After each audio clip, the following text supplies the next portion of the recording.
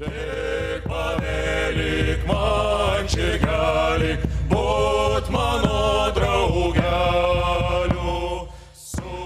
gentlemen, female textile funerary equipment can take very different forms and functions. They include both woven and knitted fabrics, dresses with intricate cuts, as well as simple shirts, coffin upholstery, or clothing accessories. In that presentation are compared the best preserved parts of funerary equipment to women buried in the crypt of the church in the Biala Rawska in Poland. Comparative analyses were subjected to the form, shape of textile, leather and composite structure of raw materials objects, the technology used in textiles, state of preservation and causes of damage. Described objects are well known for me because I participated in archaeological research and was pleased to preserve the entire collection and perform the reconstruction of selected elements of funerary equipment. Research rescuing the church in Biala Rawska was conducted in 2013 under the direction of Artur Winter. During the works were found 4 crypts. 3 of them were almost empty. However, in the crypt number 4 was recorded 18 burials in wooden coffins. The deceased were buried in the crypt at the turn of the 18th and 19th centuries. The microclimate influenced the good condition of the funeral equipment. Exhumation works were carried out with the permission of church authorities. Skeletal remains were reburied. The works were carried out in parallel with the general renovation of the church. The compared today burials were in the wooden coffins with number 9 and 12. The funeral equipment women buried in a coffin number 9 include apron, shirt, gloves, shoes and ribbons. A woman in a coffin number 12 buried in a dress and shoes. Under the head of the deceased was a pillow and the ribbon. They are certainly not a complete clothing. Most likely linen elements, for example underwear, were decomposed during the after deposition process. Among registered outer garments should be replaced apron, woman in the coffin number 9, and dress, woman in the coffin number 12. And at first, apron is made of silk fabric. It's now dark brown and had 2 openings for the pockets. Yeah. The object is made of 26 pieces of fabric and of different sizes and shapes, triangular and rectangular. At the lower edge of the skirt was silk free.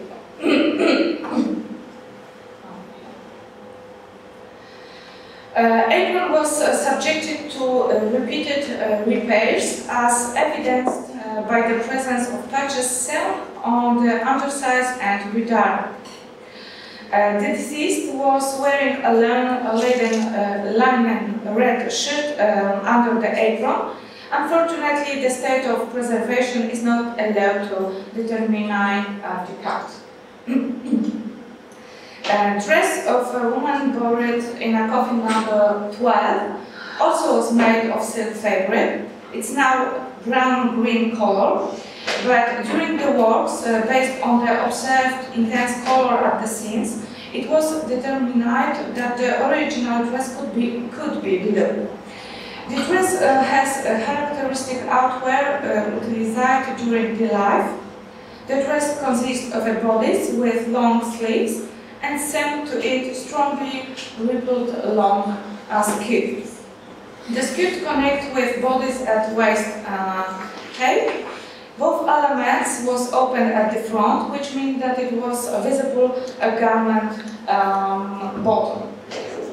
The bodice is made of 12 elements, 2 large on the front, 2 on the shoulders, neck, and 8 which are perfectly matched back.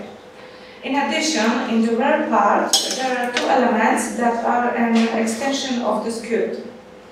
The individual elements of the back of the bodice are close to the rectangle. Both front left and right are irregular in shape, but represent the mirror image. The neckline in the bodice is not too deep, rounded, without any additional ornaments and reinforcements. Sleeves are long, tapering towards the wrist. Basically, they are joined using 2 stitches. Internal seam is concave, it causes profiling of the sleeve. The cuffs of both sleeves are one piece, in form similar to a rectangle. The skirt is made of 7 elements. 6 are similar in shape to a rectangle and 1 a slightly more imaginative cutout. On its upper side there are 2 strips of fabric, from which a central portion is formed both. The skirt is shorter front, rather longer by about 20 centimeters. So the dress has been done of 31 elements. Each of the sleeves are made up of 5 components. A bodice consists of 12 elements, and the skirts consist of 9 elements. Footwear from the coffin number 9 has been made of many materials: wood, leather, and silk fabrics. One part now green color, decorated on the surface of ruffled silk ribbons. The condition is not allowed to measure the total length of shoes, but found that he had heel height of 5.5 centimeters. On the underside of upper parts are the relics of the linen lining. Footwear in front are fairly strongly narrowing, forms a triangular tip. For textile 1 shows 2 rows of holes along the seam. Most likely they use ornamental seam. Footwear in a coffin number 12 is made of soft animal skin. One are much softer and more flexible than the sole. Nowadays shoes are brown color, non-uniform. They are visible blemishes and discoloration. The color of the original is impossible to determine. Each of the shoes is measured 27 centimeters. The sole is one piece, doesn't have a heel. In front, shoes are strongly narrowing, forming a sharp triangular tip. Inside, it was observed that the shoes have soft wood inserts and were linen fabric in line with 1:1. At the burial in a coffin number 9 was discovered 4 types of silk haberdashery.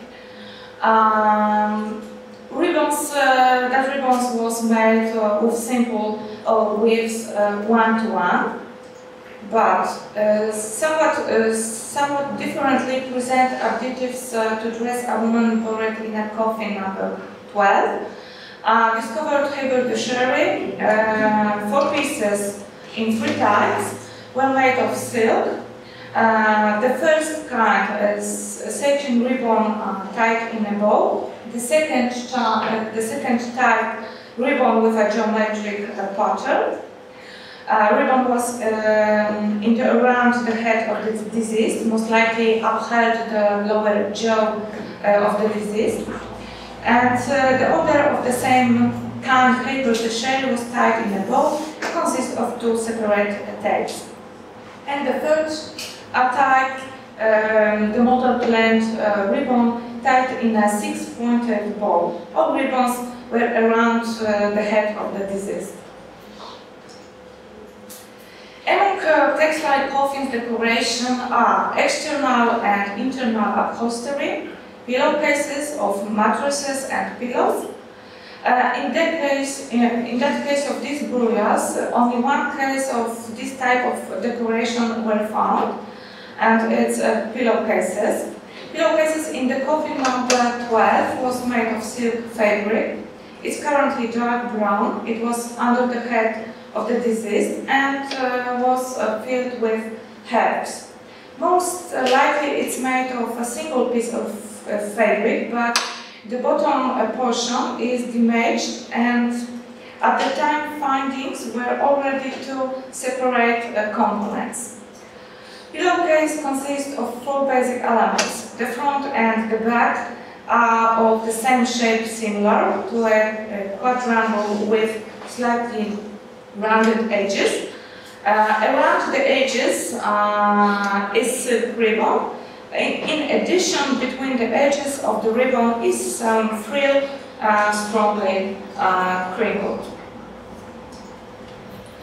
All stored items of clothing made of silk, most in the plain with 1-to-1, satin and combined weaves are mainly in the ribbons. In the textile dominate not twist threads. Numerous also appear the strands in S-twist, but no cases in the twist Z. Highest density threads on 1 cm have a textile in satin and combined weaves. The general state of the object can be described as very good. However, in the course of conservation and reconstruction, readable became some damage. Some of the damage may have occurred during use of clothing. There is the general weakening of the fibers. There may be mechanical damage or contamination. Unfriable from textile is also affected by sunlight. The fabric of the dress of a woman in coffin number 12 is highly overstretched in some places, on the sleeves, at the height of the elbow and the rear skirt, upper part, and it could be, it proves quite prolonged use. On the apron, also observed traces of use, numerous patches and darkening.